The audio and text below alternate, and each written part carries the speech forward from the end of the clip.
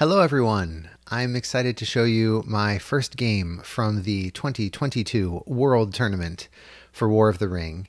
And my opponent is Backdrifts. We are going to play 2 games in round 1. And they had a preference for Shadow, game 1. So they're playing Shadow and I'm playing Free People. And we decided that we would use 2 action tokens for Free People.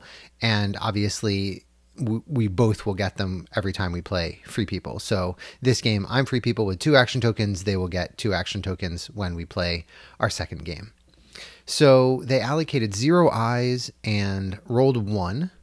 And you can see that they got quite a few musters here. And that's obviously a strong start for Shadow.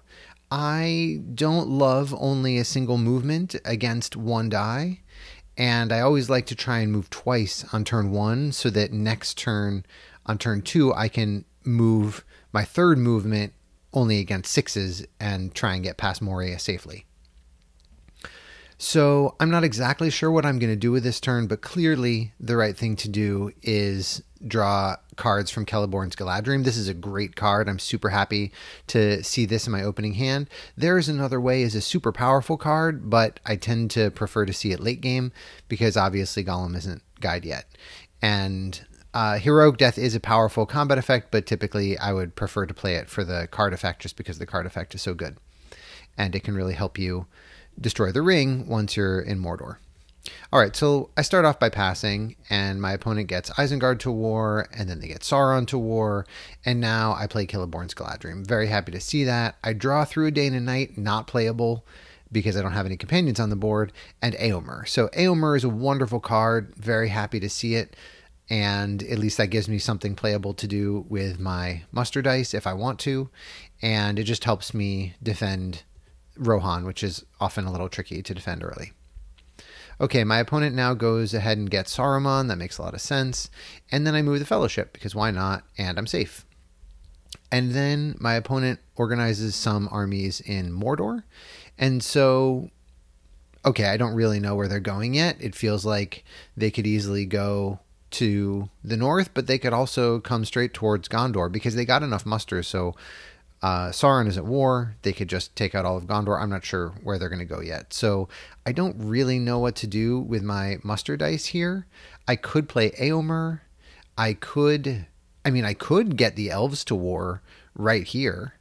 And then if this army in Dol Guldur marches north to Woodland Realm, then I could potentially get the elves to war if I also use my action token, and then at the start of next round I could get an elite into Woodland Realm before the Dol Guldur army comes in. I don't know. Leave in the comments what would you do with these 2 musters, and also would you use any action tokens now right away? Obviously it's nice to save them, but it could be good. In the end, I decided that I was going to move the Fellowship a second time with a ring. You know, I don't love giving Shadow rings so early, but I like only moving against 1 eye, and I particularly like getting 2 movement down turn 1. So I move with this die before deciding what to do with this muster die in case I get revealed, like a 2 reveal or something like that. Then Gandalf can die, and then I can use Strider's ability to hide with this muster. So that's why I'm moving on this action. Okay, so my opponent hits me on a 5, and obviously I don't want to be hit here, but at least they don't reveal me. So, you know, I don't love that, but it certainly could have been worse. And now the question is, do I lose Gandalf? And on one hand, losing Gandalf only to a 1 is kind of sad. But on the other hand, Saruman is in play, so if I roll a Will of the West, I could get a turn 2 Gandalf, and that's obviously pretty tempting. So I decide to lose Gandalf here. And, you know, maybe there's an argument to be made for holding off and waiting until I get a better tile to kill him off. But I feel like, given the speed of things, I like the chances of getting a turn 2 Gandalf. I have I think a little around a 50% chance of getting Gandalf next round. I don't remember what 5 6ths to the 4th is, -1. Anyway, okay, so they move now 5 units into minus Morgul. And that makes me think they're coming to Gondor. So since I didn't get revealed, and they have quite a few armies here that could come right up and attack Gondor, I decided to muster Gondor once. That does make it a little easier for Shadow to put Gondor to war next round and get the Witch King. So for instance, if Shadow happens to roll only 2 attacks, they could actually they have another die anyway, so they can get this army to North Ithilien. Yeah, so I guess my thinking was, as long as they roll at least 2 attacks, they can get the Witch King next round, and that's very likely on 7 dice, or 8 dice, 7 dice, because I moved, they have to allocate 1 eye. Still, they're probably going to get 2 attacks, which can put Gondor to war, and therefore I might as well try and get an elite into Minas Tirith. So that's my thinking. I don't know if this is right. I could have played Éomer, but I feel like that gives me an option to, if I happen to roll a bunch of Palantirs, then I could use that instead. So that's my thinking.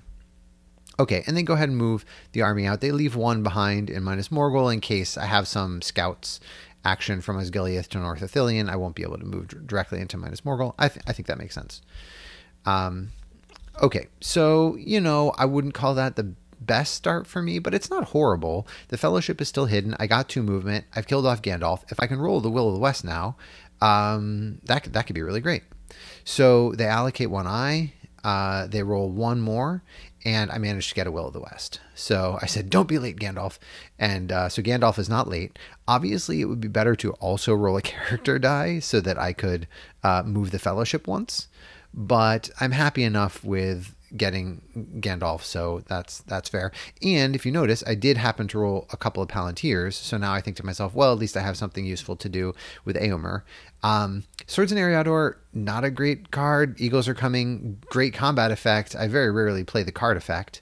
Swords and Eriador, I'm probably going to cycle. So at the beginning of the round, I like to think, okay, how am I going to spend my dice? Clearly, I'm going to use a Will of the West to get Gandalf. This muster will probably be used to muster in Minas Tirith. Obviously, I would like to use army muster to get maybe a regular from Carrick to Old Forest Road and these units from Edoras into Westernnet, but it's going to be higher priority to get an extra elite into Minas Tirith just to make that as strong as I can. Since I bothered to muster Gondor last round, might as well take advantage of it. So I don't know. I basically have this muster is in Minas Tirith, this Will of the West is Gandalf, and then who knows what I'm going to do with these 2 Palantirs, probably Éomer, and then who knows what. And so because of that, when I think about it, I decide, well, I'm probably going to play Éomer, but then that leaves me with these 4 other cards, which are not particularly useful, and therefore I might as well play Swords and Eriador first to see what card I draw into. So maybe I would prefer to play that. And I draw Imrahil of Dol Amroth, which is nice because Gondor is being attacked. So that's fine. And also, maybe I could have gotten scouts here or something like that, but that's fine. All right, so Osgiliath gets attacked, and there's 1 hit on each side, and I retreat to Pelargir because I know that I'm getting an elite into Minas Tirith, filling up that stronghold. Often I might consider moving that regular somewhere else just to cause trouble to Shadow, but because it seems like they're going to mount an attack taking over all of Gondor, I'd rather just try and muster in Gondor, make it as hard as possible to take over. Okay, so they get the Witch King, or they think about it, they decide to draw a card. Oh, I didn't see that. So they drew Denethor's Folly right here. That's a really cool draw. So they had Shadows on Misty Mountain. I didn't see that. So even though there is an elite in Lorien, I wonder, would it make sense to try and take out Lorien here? And I guess they're waiting to put the elves to war in case I draw Círdan ships. And at this point, I have drawn 5 strategy cards, so it's not totally unreasonable that I could have Círdan ships. So, okay, so I guess they're waiting. I mean, I like Shadows on Misty Mountain. It's just a great, 2.5 points, 2.5 dice worth of mustering in a very key location. But I did make Lorien pretty hard to take. So, okay. Anyway, they're focused on Gondor first. I think that makes sense. So they get the Witch King. That's great. That's always really good. And they get Southrons and Easterlings toward war. Obviously really good too. And then, of course, I get Gandalf. And they besiege Minas Tirith. And, you know, that was interesting there. They didn't besiege Minas Tirith right away, even when Gondor is at war.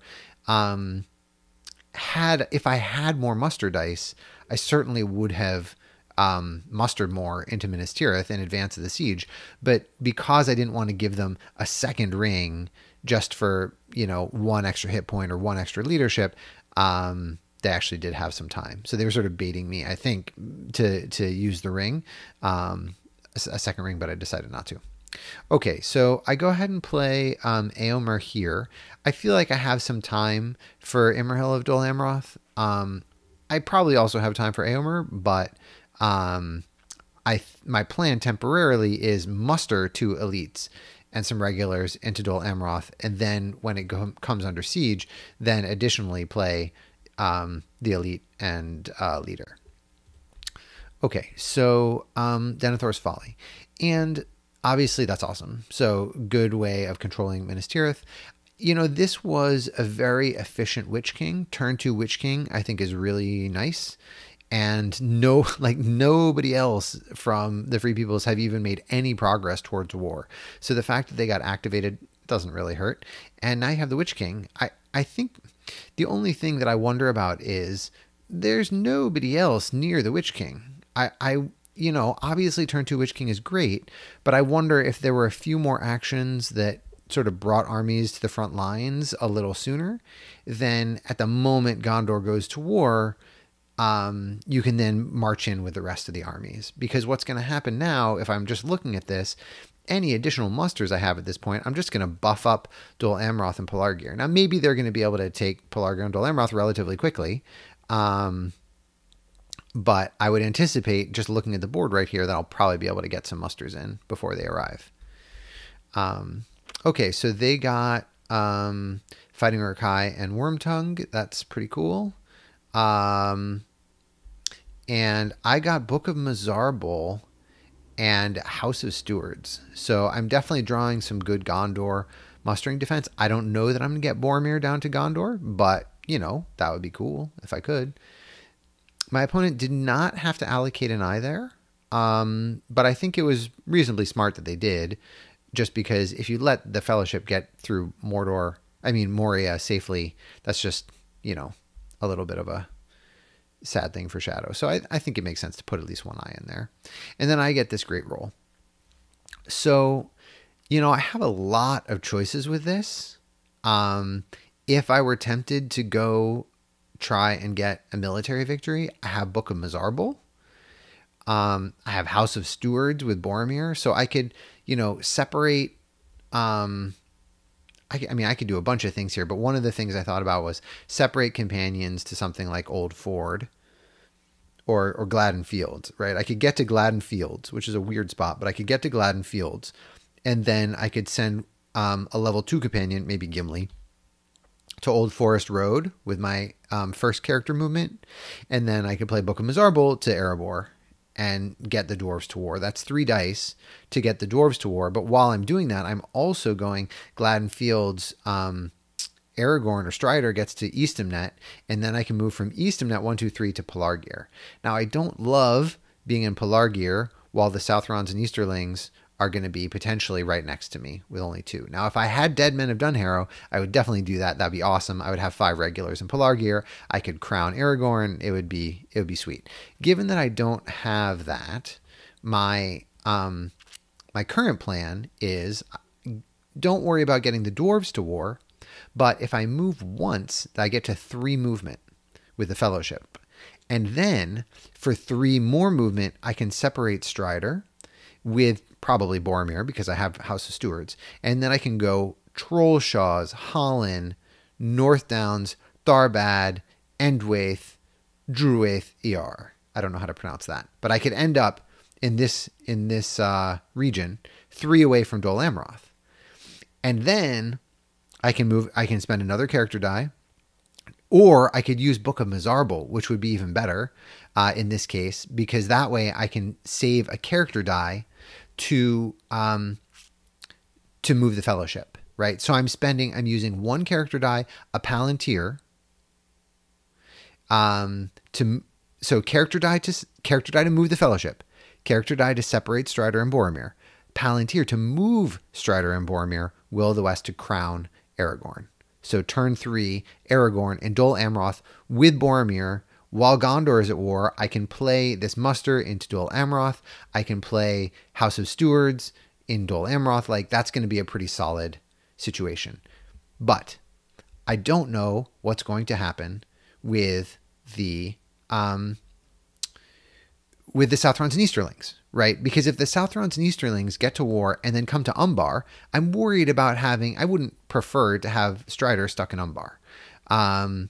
And if the Southrons and Easterlings come to West Horondor, then I don't really want to go to Pelargir. So I sort of want to wait and see what's going to happen. But I think I decide in the end to move the Fellowship first, because I know that I still want to keep making some progress with the Fellowship. The chances of getting hit and revealed here are very low, something like 15%, I think. Right? They have to roll at least a 6 and then reveal me from the hunt pool, which obviously they have better than 50-50 chance, but there's still quite a few tiles that don't reveal me. 30% chance of hitting me, and then whatever this is. So probably like a 20, maybe a little less than 20% chance of revealing me. So I move first because I'm sort of assuming that they don't have Corsairs yet. Odds are relatively low, and these guys are probably going to come to West Horondor. That's what I'm thinking, but either way, I want to move the Fellowship, I think. Maybe there's some argument to just pass a little bit and see. I don't know. Yeah, maybe I should have just passed a bit to see what happens. And then if I wanted to go this northern route and put the dwarves to war also, I could have done that. I think I was reluctant. To do all that because it wouldn't move the Fellowship at all. And it would be too easy to counterattack Pelargir. So I think I preferred the Dol Amroth route. Anyway, I moved. Maybe that was a mistake right away, but I moved. And then I got hit, and then I got revealed. So all of that was sort of a what if, that I could have come down to Dol Amroth, but now I'm revealed. And so now what do? Do I go the High Pass route, or do I come into Moria? Obviously, it's not great to be revealed into Moria, but my thinking is I'm going to do it because there's still quite a few eyes in here, and I would like to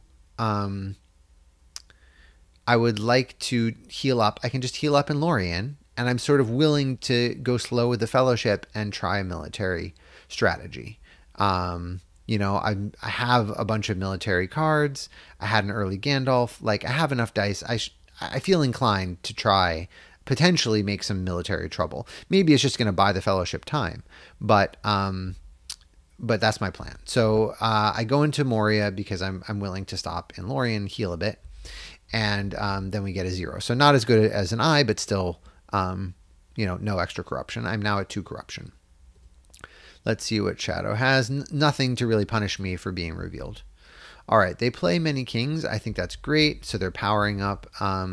They're powering up Northrune and Southrune, and then also near Harad. That makes a lot of sense. And then they get the Southrons and Easterlings to war. No, they think about it, and then yes, they get the Southrons and Easterlings to war.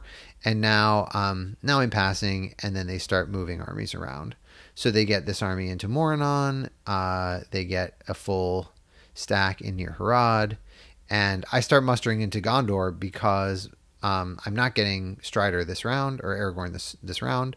But I might as well use my musters to get Dol Amroth prepared. If there are Corsairs, I want to be ready for it.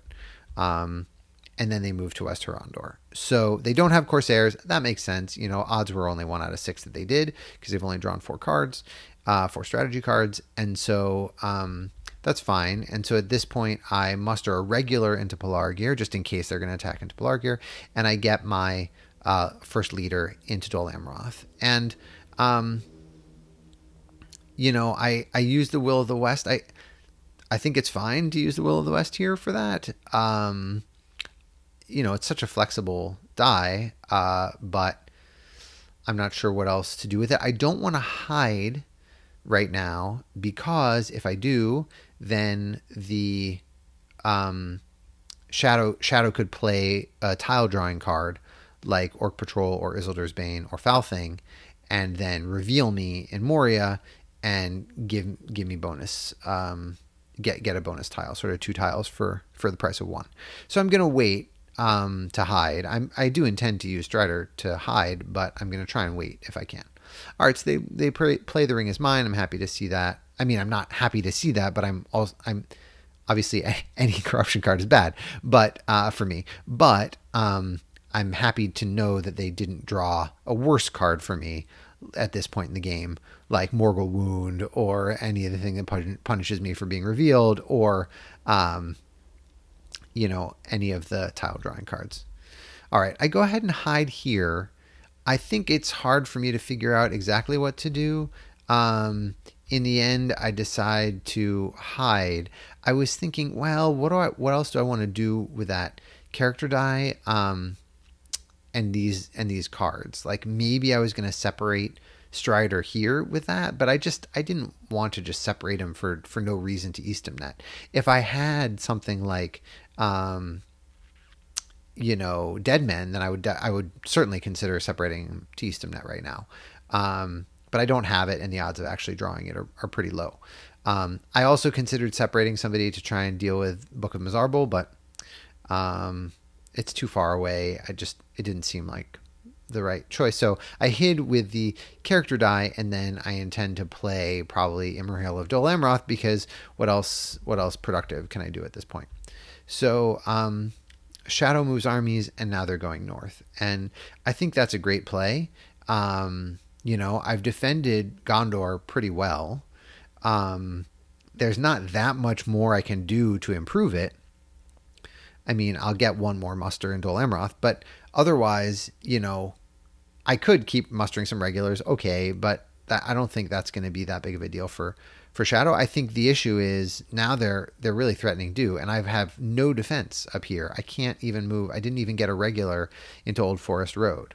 So I hate for them to besiege Woodland Realm with only 2 units in it, but there's not much I can do.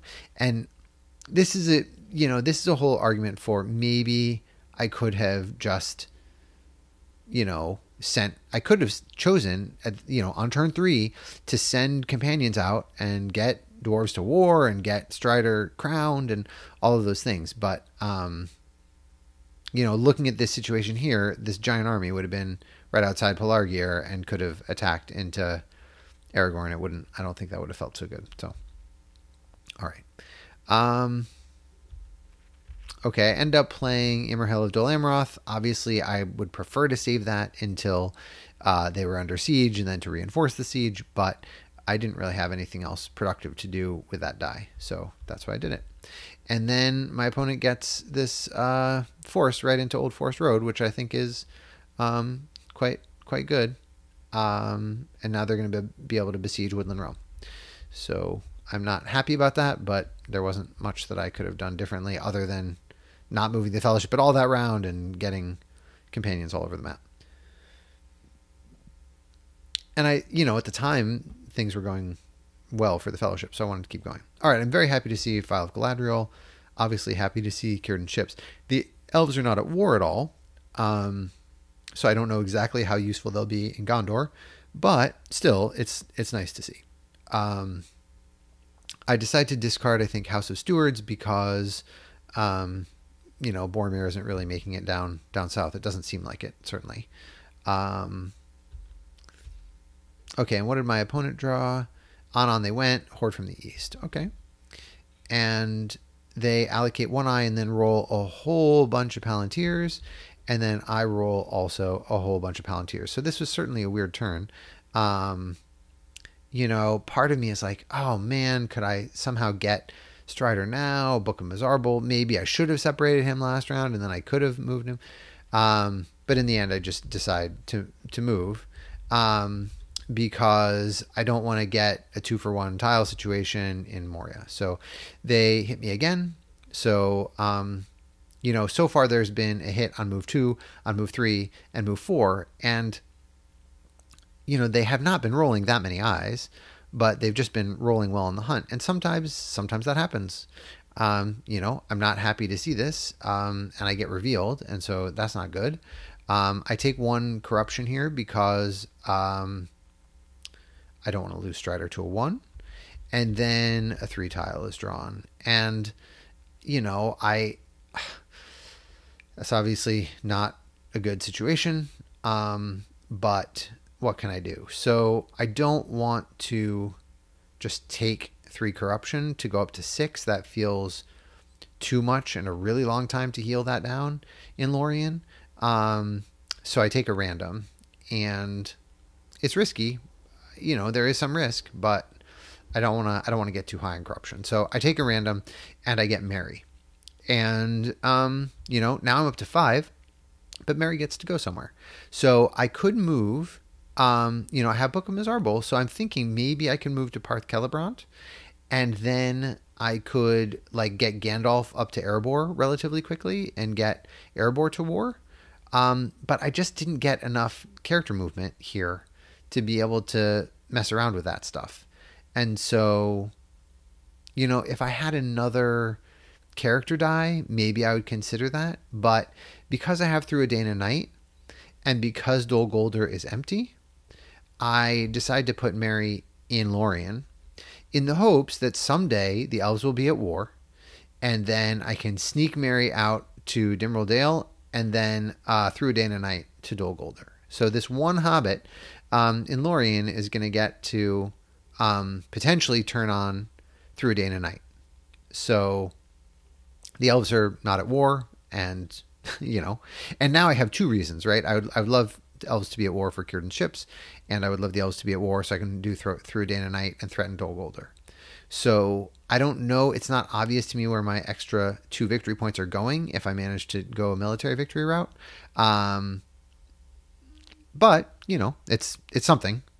Anytime as free people, or of course as Shadow, that you can get a stronghold without any combat at all, that's really great. It's just a very efficient use of dice. So I'm not feeling great about the Fellowship, and there are just tons of red tiles now. So, okay, 2 of the red tiles, I guess. I hide using Strider's ability, and then my opponent draws a strategy card. They've been very consistently drawing strategy cards, which I think is certainly a good choice, given how well they've been harassing the Fellowship as it is. I think getting strategy cards makes a lot of sense. And Corsairs of Umbar is really useful in a round where you drew a bunch of Palantirs. So, I'm glad here that I managed to buff up Dol Amroth pretty well. So I don't sort of need to worry about that right here. All right, they play Give It to Us. Now there are 3 red tiles. I'm obviously not happy about that. And then they start to muster up Orthanc. I think that makes a lot of sense. That's always good. And then they muster up 3 regulars using the voice, which is also good. Now they're starting to build up a force here that could, maybe besiege Lorien, maybe go up to Rivendell. If you invest a few musters in this region, you can merge these armies and go attack Rivendell, and the elves aren't at war. So that's certainly a possibility. I play Vial here because what else can I play? I don't want to play Through in a Day and a Night yet because the elves aren't at war yet. Eagles Are Coming, not useful. Book of Mizarble, not useful. Círdan ships, can't play it. There's another way. Can't. Yeah, I didn't even think about playing this. I always think about holding this No Gollum's Guide, but I guess I could have played this here. I like saving it. It's just pretty good. So yeah, so I save it. Anyway, File of Gladriel obviously makes sense to play, and then my opponent draws another strategy card, and I use this moment to get my armies moving to the right places. And then they take Iron Hills, which makes sense, and then move back to Umbar. So this was a particularly efficient move for them, because I got that regular out of the way. They get to get their army in position in Iron Hills, and now I see that Corsairs of Umbar is coming. And because I'm starting to think about military victory chances, and because Dol Amroth is pretty nicely defended, I don't really mind this too much. Obviously I don't want to lose Dol Amroth, and if Dol Amroth doesn't hold very well, then that'll be pretty bad, because then Gondor will be completely taken over. But Dol Amroth should be able to hold pretty well, and then Umbar becomes, potentially a juicy target. So, right. So, because I don't have anything particularly playable to do, I again didn't really think about playing There Is Another Way, though maybe I should have. I decided to use a ring here, and I want to move again, because my opponent, again, only hits me on a 5 or 6, 1/3 chance of hitting me, and then probably like only about a 15% chance of revealing me. My plan is get the Fellowship into Lorien, start healing down this 5 damage, spend some time getting Strider down to Pelargir, because now Pelargir is going to be a perfectly safe place for Strider to go, because this giant army is going to be over in Dol Amroth. So, and then this army in Minas Tirith is dealing with Minas Tirith. So Pelargir actually has now become a safe, relatively safe spot for Aragorn to get crowned. So that's my plan, and that's why I use the ring here. But I get revealed again. So I can't go into Lorien when I'm revealed, and therefore I just keep moving, right? I take 1 corruption damage. I don't want to risk losing Strider at this point, and for 1 damage, and then my opponent plays Corsairs of Umbar, and we go into Siege. My opponent could have considered leaving a regular in Umbar, but I think it makes sense to bring everyone, because you have this army of 3 units right here in West Tarandor. So, maybe I shouldn't have used a ring. Obviously, both times I used a ring to do an extra movement against, relatively low chances of getting hit. I got caught and revealed, and it was unpleasant for the Fellowship. So that goes to show you the rings have, the rings know who their master was. Okay, but this isn't great for me. But the Shadow military isn't going too fast. I am in trouble with the Fellowship, though, because they're at 6 corruption, and it's gonna be tricky to deal with. If I could have healed it off in Lorien, I would have been fine with it. And now coming down to Minas Tirith, I don't know. It seems pretty tough to heal it in Minas Tirith. So I don't really know what I'm going to do. I draw Athelas, though. So that is great. And I draw Spirit of Mordor, which is also great. It's a good Scouts effect. Happy to see that for any battle that's going to happen in Helm's Deep, to make sure I can get these units into from Fords of Isen into Helm's Deep, or to Westerman if I need to get those in. And then also it is possible, if Shadow plays like put a Isengard Elite unit in Minas Tirith or someplace like that, I can play Spirit of Mordor to sort of cancel that out. So very happy to see this. I decided to discard Book of Mizarble because it's, I think, the least useful combat card, and I don't anticipate playing it. It does, if I wanted to use it to move companions, I am still thinking about taking Strider out, coming into Pelargir, and crowning him. Maybe I would want to use Book of Mizarble to let him move there, but now I'm only 4 spaces away. So if I can hide the Fellowship, move once with the Fellowship, then I can use a character die to separate him straight to Pelargir. So it's only a single die to separate him. Okay, so they allocate 1 eye, and they roll 1 more, and then I get this beautiful roll. So this is exactly what I need. I can use any die to hide, like the muster. I can use a character die to move once. Then I can use a character die to separate Strider into Pelargir. Then I can use the Will of the West to crown him in Pelargir. Obviously, I'm not super excited about Day Without Dawn, right? Because there's a decent chance that my opponent has Day Without Dawn. But I feel like there have been quite a few chances for them to already play it if they had it. So I feel like, maybe there's a chance they don't have it in hand. And if they didn't have it in hand already, then maybe it's like a pretty safe bet. Or I don't know. It's risky, but I feel inclined. I really wanted to get Strider before down in Dol Amroth, Aragorn before down in Dol Amroth, but it didn't happen. At least now maybe I can get in Pelargir. So I've just been thinking about it for a long time. Obviously, Athelas, it would be great to play Athelas. Maybe that's enough to save the Fellowship. I don't know.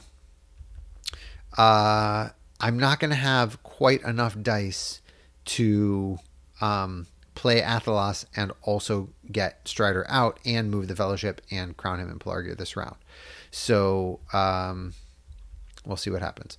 All right, so my opponent musters up more in Orthanc, and then I go ahead and move the Fellowship, and they're safe. And this is the first safe move in like 1, 2, 3, 4 movements. And so I say weird, that's a strange feeling, and we laugh about it. So, sometimes the Fellowship is going to move safely. That's nice. All right, my opponent musters up even more in Orthanc, and then they say, let's go ahead and try this, and they attack Minas Tirith. And they play Deadly Strife. I can't play any card, and they get 5 hits. And I get 3. So, that was awesome for them. That was a nice play. I think it's worth trying. And then they say, let's press. And then they press, and then they get 2 hits, and they actually got 3 hits. They only needed 2, and I get 0. So I think that was really well-played combat on their part. I mean, I think, that might have been slightly above average for a number of hits, but Deadly Strife is really powerful. And if your opponent can't play something like Daylight or something like that to restrict your combat dice, like that is the benefit of Denethor's Folly. So, they played it, they had it sitting there for a while, and then they capitalized on it here. And I think that was a good play. And now this army is free to move around and do what they need to do and hopefully take over the rest of Gondor. I'm not sure exactly that this is enough to take care of Gondor, but we'll see. Okay, so they go ahead and use a ring right here to move Nazgul around. And I think that makes sense. They're gonna continue on against Dol Amroth.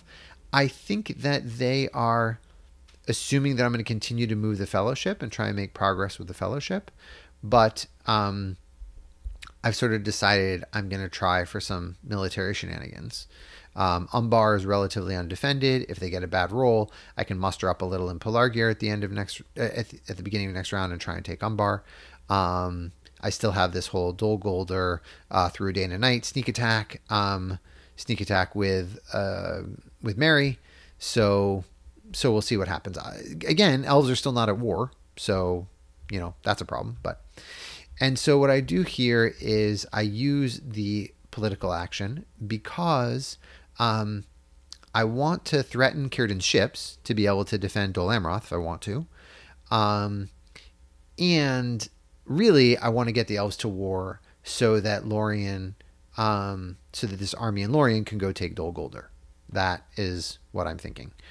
And so I'm going to be able to separate Strider with this character die and crown him with this Will of the West. And then I still have an extra muster to do it. And I want to wait as long as possible just to avoid any sort of sneaky stuff where this army comes off of Dol Amroth and attacks Pelargir, right? I want Strider to be able to come to Pelargir where no big army is adjacent to him and then crown him. And then if I need to next round run away, like if this army comes out of Dol Amroth, then I can run away with it.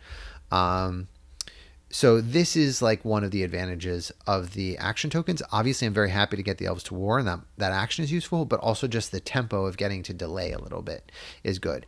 And then my opponent uses a army die here to attack. And, I think that makes sense. They have Deadly Strife, that, obviously a lot of good cards here. Maybe, I don't know, maybe they could have drawn a card first. I don't know exactly what their plan is. I guess they're going to cycle some cards here, so that could make sense. All right, they play Onslaught here, which is interesting. I I wonder about Deadly Strife. It worked out so well in the other combat. Obviously, you don't. I guess I can play a card here. I haven't played any daylights, so I could easily have a daylight here. I play Heroic Death because I had 6 cards, and I know that I'm going to. I intend to muster a unit in Polar Gear with this muster die, and then move Strider and then Crown Strider. So I'm not playing any more cards this round, and therefore I don't want to draw cards. I don't want to. It would be sort of a waste to not play a card here, and that feels like the best one. Obviously, I'm saving through a day and a night for this sneak attack for Mary. I'm saving this version of Heroic Death because there's another way in case the Fellowship makes progress. Athelos is a powerful healing effect. Also, Andril is powerful. Kieran Ship super powerful, and I like having a Scouts. So that's why, and it's not even playable in this combat. So that's why I play Heroic Death. They end up in this combat getting no hits, and I get 3. So, I think one of the things that I have learned about War of the Ring is that I try and stay emotionally tranquil, even when Minas Tirith, just got annihilated in one attack, 5 hits and then 3 hits and just gone. And so, sometimes the luck can swing your way. And obviously the Fellowship hasn't been doing that great, but, just try and keep your chances open. Who knows? I did draw Athelos. Maybe I'll, who knows what can happen. So I do 3 hits, and then my opponent uses 4 units, takes 4 hits to do Onslaught. And, if you play Onslaught, I think it makes sense to give it a try. But this is pretty rough. You'd have to get pretty lucky to get like 3 or 4 hits here, but maybe it's worth taking the shot. As it turns out, they get 2, which is expected. And I lose 2, but now I still have 5 regulars in there. If the elves were at war, maybe I would have lost more regulars and then used Círdan's ships if I can get the elves to war. But I'm kind of thinking let Dol Amroth hold for a while. I think it's going to be able to hold with those 5 regulars and 2 leaders, and then use Círdan's ships on Polar Gear to muster up Aragorn's army. So that's why I decide to lose the elites and just keep it full. Because now I'm thinking Círdan's ships is not going to be played in Dol Amroth. It's going to be played in Polar Gear. Because I only have a single elite left in Gondor, which I am now immediately mustering. So at this moment, I now have no more elites in Gondor's reinforcement pool. All right, so my opponent forgot to draw for the Witch King, and because this is a tournament game, typically the rules are a little more strict, which is that because the Witch King's ability is optional. I said in a previous video that it was mandatory, but it's not. The Witch King's ability to draw a card at the end of the round is optional, and so it's Shadow's responsibility to remember.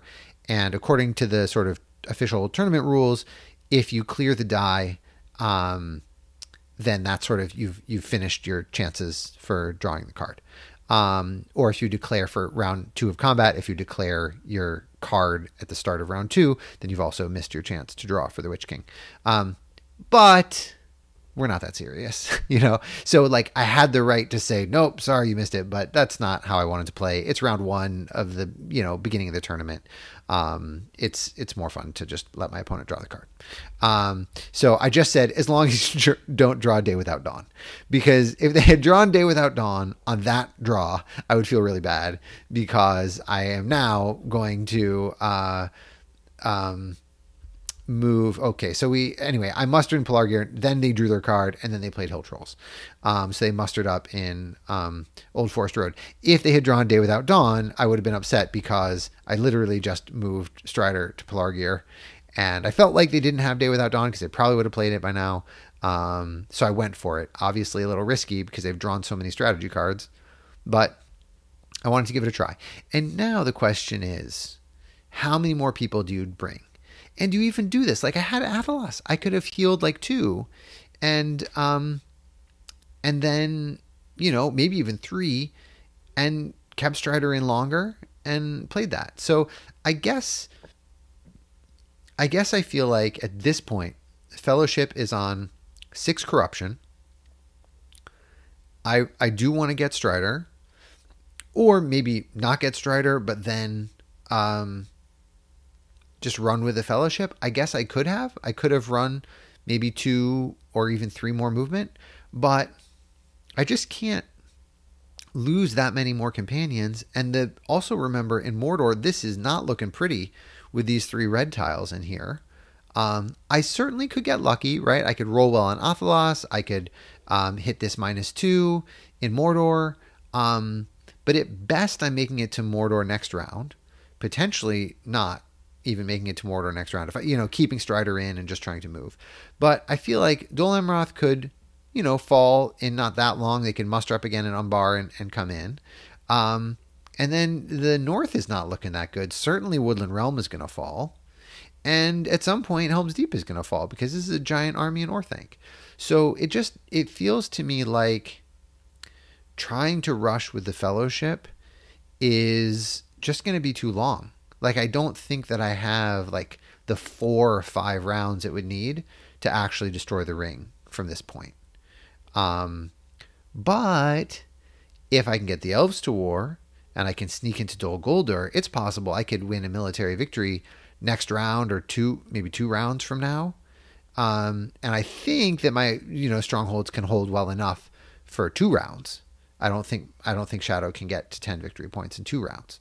So, I decide to bring, Boromir and, Gimli. So after all that logic, I was like, you know what? I'm going for the military victory. I'm giving up on the Fellowship. I decide to leave Legolas. I would have taken Legolas and maybe Pippin, but I decide to leave them because I need to get the elves to war next round.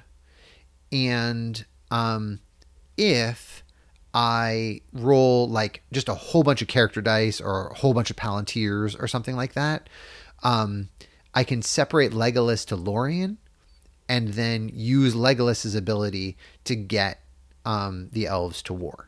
So that's why I leave Legolas. And then I think, okay, you know what? Maybe my opponent's going to start, defending in some way, and therefore it'll be good to also have Pippin with this force here. And I think I'm going to have enough leadership down here. Assuming I get Aragorn, I'll have 4 leadership. There is one more leader in the Gondor pool, so that could put me up to 5 leadership if I need to. But 4 leadership is, pretty effective. So that's my thinking of why I did this. And maybe I'm still hedging the Fellowship. Like, I still could play Athelas. It's a little weird that I just separated Strider out. If I wanted to, bet on the Fellowship, then I think I would have played Athelas as a card effect. So I don't know. Like, this makes me really nervous, but I'm like, look, I can play some military attacks. And I think this is what makes War of the Ring so wonderful, because the Fellowship is doing poorly. In my mind, I have now switched to a military victory, but my opponent doesn't know that yet. And they're probably going to still allocate some resources to messing with the Fellowship. And so, that's to my advantage, right? There's a Nazgul here. And also, if they allocate absolutely no resources, they put no eyes in, and then they roll no eyes, like I potentially could make some progress again. Maybe, this army is going to, instead of going on an attack, will go like recapture Minas Tirith. That could be possible. And then I can maybe heal in Minas Tirith. I don't know. It's a little messy. I don't know how that's going to work, but, okay. So that's what happens. And then my opponent plays Foul Thing. Right. So like, this is yet another example of, being able to have my opponent maybe not know, like, it's not exactly obvious at what's going to happen, that I've sort of switched to the military mode. It's like relatively obvious, but it's still possible that the Fellowship can make some progress. And what else could they have played? I mean, I guess they could have played Shadows on the Misty Mountain. Maybe that would be better there. Don't worry about messing with the Fellowship here.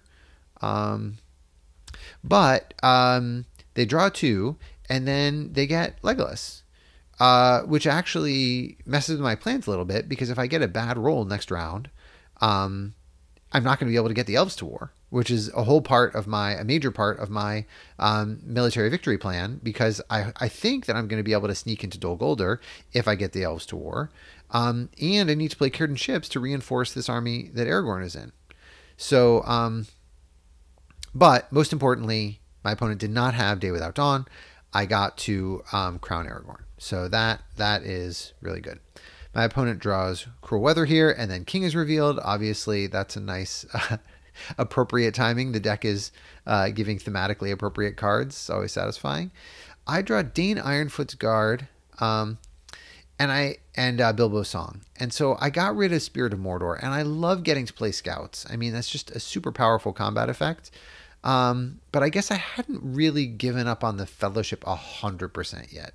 It's a little silly. Like, why did I keep Bilbo's Song over Scouts if I'm going for military victory? Like, Bilbo's Song is not nearly as useful as Scouts if you're going for military victory. But you know, if I get 3 from Athelas, or 2 from 1 or 2 from Athelas, 2 from Bilbo's Song, and then another from There's Another Way, like, I've drawn the 3 best healing cards right here. So, you know, maybe I could still make it in. It's possible. If, like, all the rest of the hunt suddenly starts going great, maybe I'll try it. So I decided to hold on to Bilbo's Song. 2 corruption is a lot of corruption to heal. All right, my opponent allocates 1 eye and then rolls 1, and then I get this beautiful roll, right? Like, this is just an awesome roll. And the odds of my opponent drawing Day Without Dawn at this point are quite low, because I'm sure they would have played it last round if they had it. So they probably don't have it. But still, in case they top decked it, I'm still going to use a Will of the West first. I never want to lose 2 Wills of the West to Day Without Dawn. So anytime I have 2, I'm always going to use 1 if I can. And I decide to just muster up, right? I'm just going to muster up more in Pelargir. This army is going to cause trouble. We see what's going to happen. I'm going to get the elves to war at the end of this round, and then I'm going to sneak into Dol Guldur at the start of next round. That's my plan. And because I have an action token, I'm going to be able to take the last action of this round. And it's probably going to work unless my opponent musters into Dol Guldur. But that's pretty hard to see, right? Like, if you end your turn with this army in Lorien, it is hard to see. But I did set it up for quite some time, right? Like we said, when Merry got separated, I actually had Through a Day and a Night in my hand, and I could foresee that this, you know, there was a chance for this to happen. I didn't know for sure it was going to happen, but you sort of play to your chances. And now I'm going for the military attack. Okay, and it's all because of Celeborn's, right? Like this early elite makes this army quite formidable. And I got to cycle just more strategy cards deeper into the deck, which helped me get to Through a Day and a Night. Okay, so my opponent chooses to retreat out of West Hirondor. I think that makes a lot of sense. I was legitimately threatening Umbar, but because they rolled enough musters, I didn't think that if I attacked immediately into West Hirondor, that I'd be able to take Umbar. I do have Círdan ships, so I could get the elves to war. Maybe it would have been better, instead of mustering there, just attacking straight into West Hirondor. But I only had 5 hit points. And it just felt like that was pretty rough. Maybe that would have been better. Maybe this army would have been big enough. I guess I feel like I can muster more.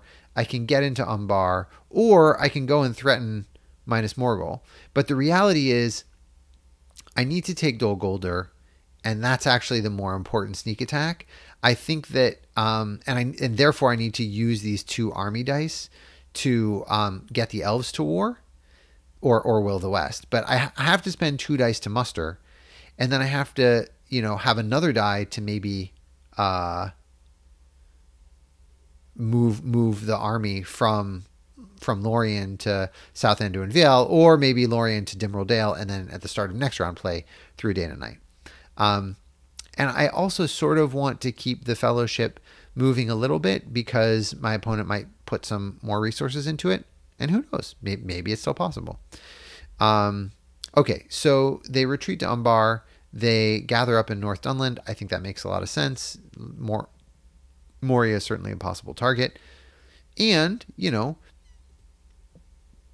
with Shadows on Misty Mountain, that's an 8-unit army that they can build up in Moria, and they can come take Lorien. And so I'm definitely a little worried about my Elves to War plan with Through a Day and a Night if they build up an army here. So we'll see what happens. I think they're going to be more focused on Umbar. Okay. So I keep mustering the elves. I use another Will of the West because I know that I'm going to want to use that. I don't need to risk losing that die. And then my opponent attacks into Fords of Eisen here. I think that makes sense. I feel really sad that I don't have that Scouts card. Hopefully this regular and one leader is going to survive. But it doesn't. They get 2 hits. I get 1 hit, and then they move in this beautiful army into Fords of Eisen, which, they leave three hit points here to hedge against Ents. Obviously, there's quite a good chance that I could have Ents by now with 6 character cards drawn. I don't know exactly what the right number is. Yeah. Seems okay. All right. I want to make sure Helm's Deep is defended. And the thing about going for a military victory is that you definitely need to spend your resources mustering up your armies and going and taking shadow strongholds, but you need to at least be somewhat sensitive of making your strongholds hard to take also. And so because I have Bilbo's Song, Athelos, and There's Another Way, I'm still thinking there's a chance I could do some The Ring. I mean, it's possible. So, but for that to be possible, I need to make sure I defend my stronghold. So I get Helm's Deep as full as I can, and then I move from Las Arnach into Pelargir, filling up that army. And then my opponent musters an Umbar. I think that's clearly correct. This is a big threat. And then I move the Fellowship once because, good to continue making progress, seeing what happens. And then it does cost Shadow a die next round. So that's my thinking. And chances of getting hit are low, but of course I get hit again, and I get revealed. And I did it on that action instead of passing because I knew that there was some chance that I would get hit. There was some chance I would take damage, and then I could separate Pippin into Helm's Deep to make Helm's Deep stronger. I could also separate Pippin into Lorien or Fangorn so that Gandalf is free to go somewhere. But I decide that Helm's Deep is best. Maybe I'll draw Riders of Theoden. Not a great chance, but I potentially could be drawing a couple of strategy cards before my opponent takes Helm's Deep. And if I do that, then I can play Riders of Theoden. It's the one card that is a way to reinforce Helm's Deep after it's under siege.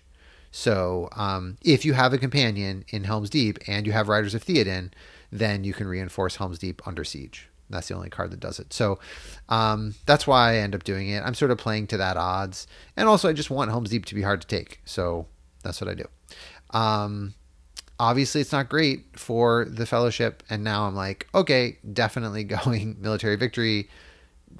Fellowship has no chance. Not gonna spend any resources anymore on the Fellowship. Helm's Deep gets under siege. Rohan is 1 away from war. And then my opponent musters more into Umbar. Again, I think that makes a lot of sense because I could have besieged Umbar if they don't use that. Maybe you could wait on that die, but I think it makes total sense. I draw a card here because I want to make sure I'm going last so that my move from Lorien to Dimril Dale is as camouflaged as possible. My plan is that I'm going to use this muster action to muster the elves to war, and then I'm going to use the character die to move from Lorien to Dimril Dale, and then at the start of next round, Dimril Dale to Dol Guldur. So I think that's very hard to see, and what it seems like I'm doing, which I am doing also, is getting prepared for Círdan ships, which I am, and trying to get Woodland Realm mustered up before this army comes crashing in. I'm not going to be able to do that. They're saving an army die, but that is what it is. I drew Grey Company. I had a full hand, so that's not the best time to draw a card, but I knew that these dice were already sort of spoken for. Great Company is a great card because Brave Stand. Brave Stand is they're -3 dice because I have 3 companions here. And Great Company could draw me 2 more strategy cards. If you do not have an elite unit, then you don't have to do this part. So I can just use a character die to draw 2 strategy cards if I want to at some point in the future, because there are no Gondor elite units. And by the way, you don't need to be in a stronghold or a city or anything. You can be out in the field anywhere and use this card. So, and now I get rid of Bilbo's Song, which is, if you're going for a corruption, if you're going to destroy the ring, it's totally crazy to ever discard Bilbo's Song, right? It's a great, great healing card. But if you are going for military victory, then that card is pretty useless. And so, I know that I'm doing that now. My opponent isn't sure yet. So we'll see. But they're going to, figure it out relatively soon. Okay, so they're drawing a character card here. I don't know exactly why they draw a character card here. Maybe they're trying to get something like the Witch King commands, the Nazguls are abroad, Grand. Any of those are quite powerful Palantir effects. So, I think maybe that's what they're doing. I'm not exactly sure though. Okay. I get the Elves to war as my plan is, and then they attack Woodland Realm, which is obviously correct because if they don't, then I can start mustering into Woodland Realm. And then I have this hidden move or well-concealed move going to Dimril Dale. And, that's, again, the advantage of the action tokens. So I was able to, with 1 action token, get Aragorn relatively safely into Pelargir, and with the other action token, I was able to get to Dimril Dale, allowing me to take Dol Guldur at the start of the next round. So I will go alone and Power 2 Great. I will go alone, obviously unplayable for the card effect, but Daring Defiance, when you have a single Hobbit, is super great, right? Like I could use that to defend against any counterattack against Dol Guldur. No Quarter is great. Power 2 Great is a good effect too, because I'm leaving Lorien open, and so that just makes Lorien a little harder to take. But I'm very happy with Dane Ironfoot's Guard to defend Erebor. Valor is a good combat effect. Through a Day and Night obviously is key. Andril is obviously key. Círdan Ships is key.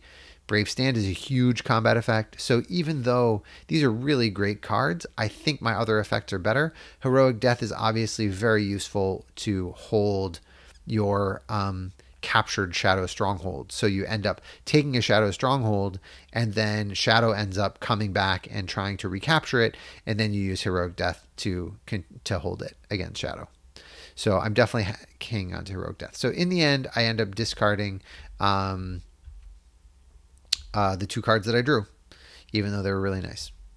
So feel free to leave in the comments if you would have discarded something different there, but I feel pretty confident about that. All right, and then they roll. They allocate 1 eye, which they had to, and then they roll this insane muster roll, and I get a very nice. This is a great roll here for me too. Plenty of attacks to do what I need to do. But obviously I do not want to see this many musters, right? Like this is just way too many musters. They can defend a lot of places with this. But, I got to start somewhere. So I use my Will of the West because I don't want to risk Day Without Dawn. And I play through a day and a night and get to Dol Guldur. So that's obviously very efficient. I am pleased to have this strong army. Like this is going to be hard. Certainly this army would have trouble retaking it. And though they did get a lot of musters, they got very low attacks, right? This is just only 2 attacks on 8 dice where you'd expect 4 attacks on 8 dice. So, and no character dice. So they can't sort of reposition their Nazgul to wherever the battlefront is. Okay. So I'm happy with that. That was certainly hard for them to see. And then they muster up in Angmar and Orthanc. I like the Orthanc muster because, because of Ents and it's possible. I don't know. Maybe it's not the super highest priority. Um, I'm tempted a little to muster in Lorien. I mean, in Moria, and maybe just get this army to come take Lorien while I have the chance, and then on the way, on the way to Dol Guldur, basically. Um, I don't know what's their force pool. So they have three. They have three elites. They also have one elite, one Isengard elite that they can muster. They could also come up to potentially come up to Rivendell. I mean, I could muster in Rivendell. It's not exactly obvious. I think the issue is if you feel like free people may have given up on the Fellowship, then their only way to win is a military victory. So I think bringing a large army to come attack Dol Guldur when you have this many musters may be right. I mean, you end up in Dimril Dale, and as long as I don't win this round, you'll have a big army in Dimril Dale. I don't know. Angmar doesn't feel super useful to me because the North is not at war, and therefore the only way for me to take Angmar is if I go like the elves all the way to Angmar. I guess it's possible, but if I had a whole bunch of army musters, then I could do these sort of simultaneous movements: Pelargir, West Harondor, Near Harad, Far Harad, while simultaneously moving the elves towards Etmors and Angmar, and then I could get 4 victory points that way. But given that I don't have that, I don't know. It doesn't feel super dangerous. And then there is monsters roused. So yeah, it's not exactly clear what to do, but I might try Moria first. All right, I play Cairden ships here, and I've basically now committed myself to coming up to Mordor, and it is theoretically possible that I could win this round. I could play Cairden ships in Pelargir, then I could go one movement to Osgiliath, another movement to North Ithilien, another movement to Minas Morgul, and then my 4th die attacking into Minas Morgul, winning the game. So I think I just want to threaten that, and by doing it now, they won't be able to muster as much in Minas Morgul. Realistically, probably I'm not going to be able to do that this round. I'm going to have to wait till next round because they'll be able to defend Minas Morgul. But then they probably will have trouble defending both Barad-dûr and Morannon and Minas Morgul all simultaneously. So I play Cairden ships, and then they muster in Umbar again, which is okay. But I think probably Minas Morgul is the bigger threat. And so I think I would have spent that muster into Minas Morgul, and then if the free people go south to West Harondor, then you still get to muster into Umbar. And if they go to Osgiliath, then you can muster again in Minas Morgul. I don't know. Could this army in Umbar hold against this army? Probably. Maybe not. I don't know. So maybe it makes sense, and you want to get a fourth elite in there. Because this does let you get a 4th elite if I head south. And it is one closer, so I get 1 extra attack this round, which is nice. Okay, so I decide to go for Osgiliath. I thought about coming towards the Witch King just to kill him, but in the end, I think that my free people, cities, and strongholds are going to hold enough so that this army is free to go about its business trying to conquer someplace. And at this point, it seems like Minas Morgul is probably the safest spot. All right, so they muster an elite in Minas Morgul. I go to North Ithilien. They muster another elite in Minas Morgul. And then I attack Minas Morgul. I'm happy. I feel like there's a decent chance I could take out this army, right? Like, I definitely have chances of that, particularly because I have Anduril. So I have 2 automatic hits. I could roll some 6s. I have Valor, right? I have chances. But they have the King is revealed, which is beautiful. he is very revealed. He is, in fact, right here at our gates. So that's a very appropriate play of the king is revealed. And they get a Nazgul and 2 regulars into minus Morgul. So this is a beautifully defended stronghold. I feel like not going to win this round. I'm not even going to try. I don't want to spend my resources on that. But I decide to pass here. I could move to Gorgoroth particularly if they have the card that musters 5 units in Gorgoroth and 5 units in Nirn. Like, I definitely don't want to see that here. A mustering of long planned war. Do they have that? No, they don't have mustering of long planned war. Right. So, but I feel like I have to risk it because they can just walk into Lorien. And I really don't want to give up 2 victory points for free because I know that I'm not winning this round. So if I'm not winning this round, then I want to make sure they can't race me to 10 victory points. Now, I think it's relatively unlikely, but it's certainly possible that Helm's Deep could go their way, and that could just be one attack, right? That could be the Fighting Uruk-hai, which they have. They actually have Fighting Uruk-hai in hand, right? So this could be 1 die, 2 victory points for them. Woodland Realm, that's another 2 victory points. That puts them up to 6. And if they get Lorien, that puts them up to 8. And so, and then they could get Pelargir and Dale, right? So if I'm not going to win this round, I want to make sure Lorien is defended. And therefore, I save this die to muster in Lorien if they threaten it. And in that case, I will defend it. If they don't threaten it, then I will move into Gorgoroth with this army so that I can threaten Barad-dûr. But, so that's why I have to pass here. That's my thinking. So they move armies into Gorgoroth and then Dimril Dale. And, I think the Dimril Dale move is great. That makes a lot of sense. I don't know. Maybe I should have just gone for Gorgoroth as it was. But they would have just waltzed right into Lorien, and then I wouldn't have won this round, and then they could have raced me. So I guess that was my thinking. Maybe that's wrong. Leave in the comments if you would have moved to Gorgoroth, because now seeing this, you're like, yeah, I see why you wanted to move to Gorgoroth. That would have been better. But that's how it goes. So I muster my elite, and I, could have mustered a regular and also a regular in Pelargir, something like that. But I need these 2 Elven regulars to be able to reduce these 2 Elven elites.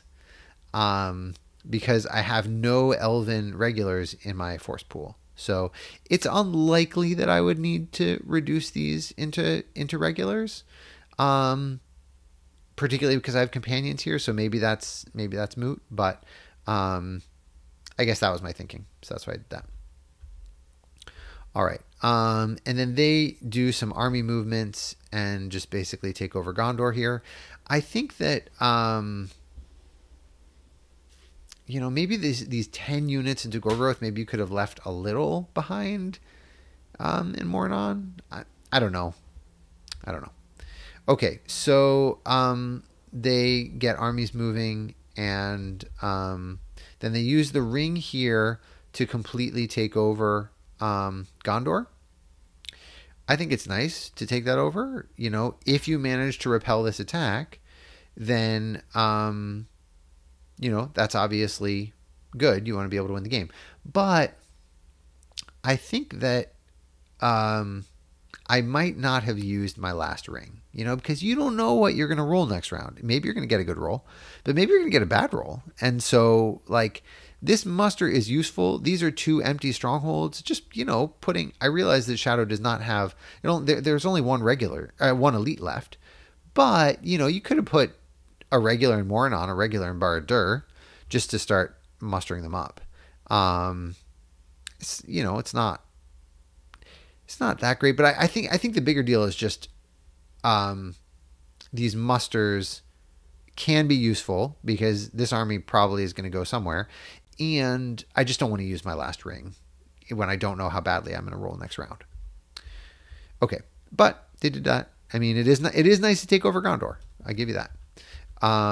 All right, they get their fourth red tile. I get my second blue tile, and they get rid of the red tile. Obviously, that's correct. And I get help unlooked for. No quarter is a nice combat effect. They confirm that I did not move the fellowship last round, and therefore they put in 0 eyes. Obviously, that's the correct thing to do against a military attack. And they roll only 1 eye. So obviously, I would have preferred to roll that they rolled a whole bunch of eyes, but that's how it goes. They did get 3 musters, and those are not as useful. And they don't have a ring now, and they don't have the Mouth of Sauron. So these are a couple of wasted dice for them. So even though they only rolled 1 eye, they sort of rolled 4 useless dice. Or not useless, but not as useful as it could be. And 5 attacks, pretty average. I get 4 attacks. That's also average for me. And yeah, that's fine. So I attack obviously into Gorgoroth, and now they're going to sort of be forced to either retreat into Mornon or Barad-dûr. So I played a card, and then they rolled 2 dice, and they say oops, and then they play my combat card, and they say I meant to do F2. And so it's weird that they rolled 2 dice when, in fact, that is the number of dice they were supposed to roll because of Brave Stand. And I mentioned this because I had 3 companions in here, so they're only supposed to roll 2 dice. And I mentioned this because this is a tournament, and so we're trying to do things a little more strictly, and it's a little weird. Like, obviously I want this roll to stand, but it's out of order. And so, and they meant to press F2. And if they had rolled 2 6s there, would we have left 2 6s, or would we have them re-roll? I don't really know. If you have a question and are playing in a tournament game, this is the sort of situation that a judge would make a ruling on. It's like, it's not obvious to me exactly what's best. So if you can agree with your opponent, that's perfectly good. But if you're not really sure, just ask a judge. Like, judge will use their judgment, and then you'll be able to move on with the game, and that's how it goes. So we decide in the end that because if they had rolled 6s, we would have had them re-roll it. We feel good about them re-rolling it. They didn't intend to roll. We always have the attacker roll first. So, we just like, okay, that doesn't count. And I roll. So I miss, but I get 1 hit. I miss on my combat roll, get 1 hit on my leader reroll. And again, they roll too many dice this time. So when you roll too many dice, the etiquette is that you ignore the rightmost numbers, and therefore they get a total of 1 hit. So I lose 1, they lose 1, and then I press, and they decide to retreat here. And, I think that makes some sense. It's a little cautious because, you did have 4 extra hit points before going into a stronghold. But, I could have had Sudden Strike or something like that easily. I don't think I've even played any Sudden Strikes. I could have Charge, right? There are a lot of things that could bring this army too low. I probably would have risked it, though. 4 hits is a lot. And then you still would have a chance to muster. So,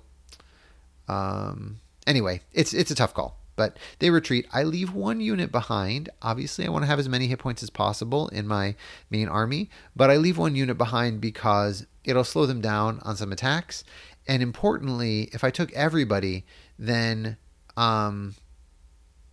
they could potentially attack right away out of it. That doesn't make a lot of sense.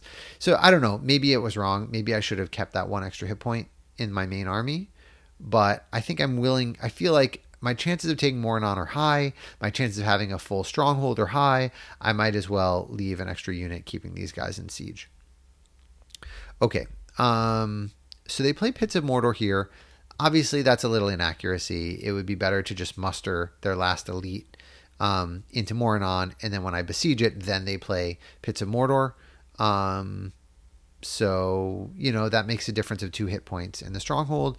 Would I still be able to take out Mornon? Very likely, for sure. But, obviously you want to do what you can to help. All right, so they move into Gorgoroth. Again, they're coming back, and they're going to throw this army at me. Obviously, that makes sense. I don't know exactly what else they could do. So yeah, I mean, maybe you. Yeah, I think it makes sense to do this right now. Um, so okay. Um, so we confirm. Yep, that was just a mistake. Oh well. But I do have Anduril. So I play Anduril here. And this is, if you remember back when I drew this, I was like, "Oh, I had Strider as the guide.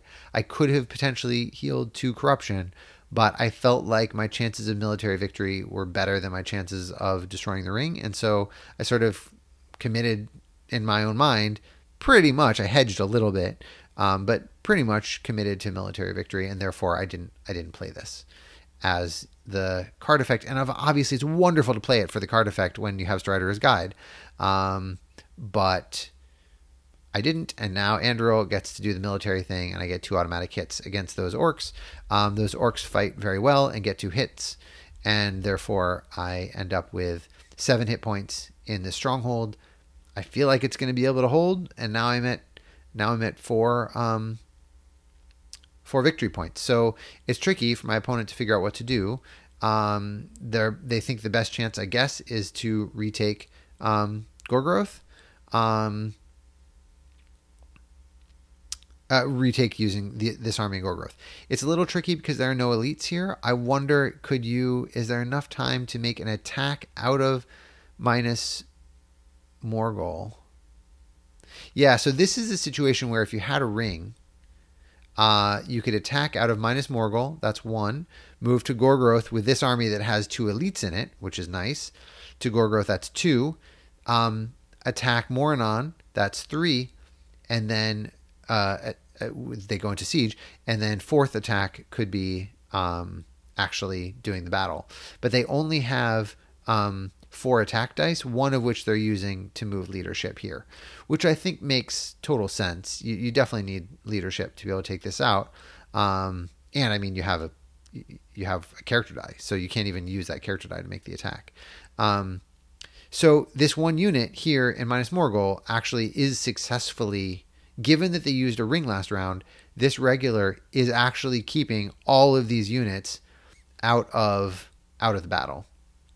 And that's significant. 2 extra elites in the battle is 2 extra rounds of combat. So that's definitely a big deal. Way to go, Gondorian regular. Okay, so they move Nazgul. That makes sense. And then I draw a character card. I would love to get We Prove the Swifter so that Gandalf can come to Moranon. I want Gandalf to be in this battle because it will stop their Nazgul leadership, which is huge. But I can only do that if I spend a ring or if I draw some character card that's going to get me bonus movement. I don't want to give them an extra attack out of this, especially because these are only regulars. So they might have enough hit points, but they just won't have extra rounds.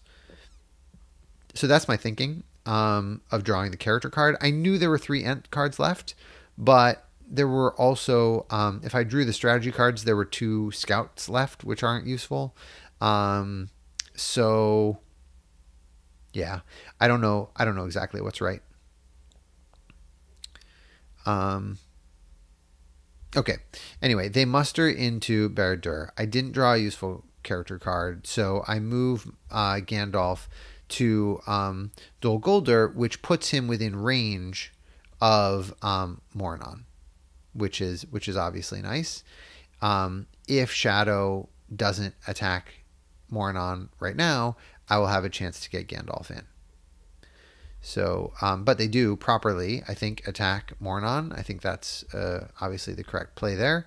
And then they try and attack Moranon. And, this is just a hard battle. I play no quarter here. I don't know. Maybe Valor is better. I want to save Heroic Death for when they play a strategy card, because I think that in general strategy cards have the chance to inflict more damage than character cards, and that's why I played no quarter here.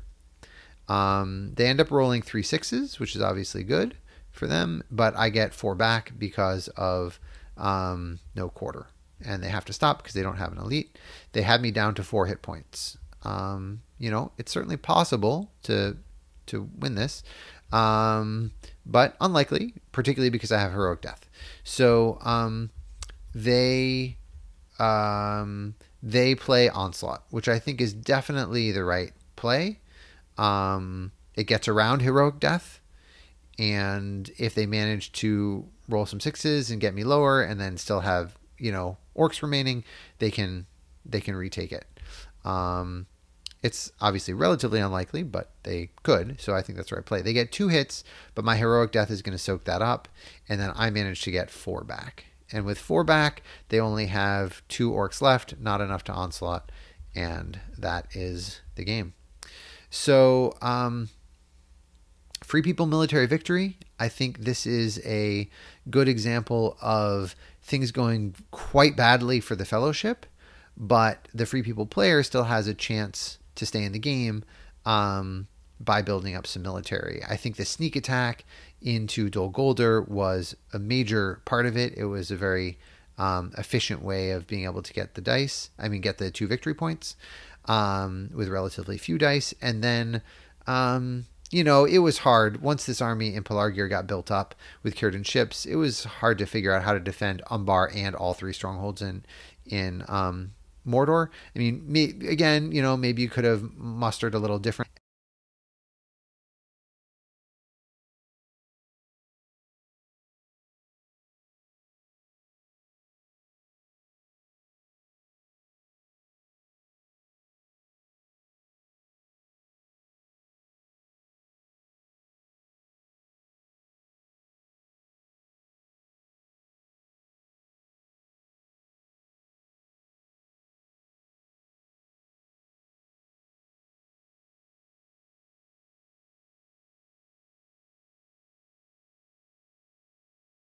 And it turns out it's with a giant army.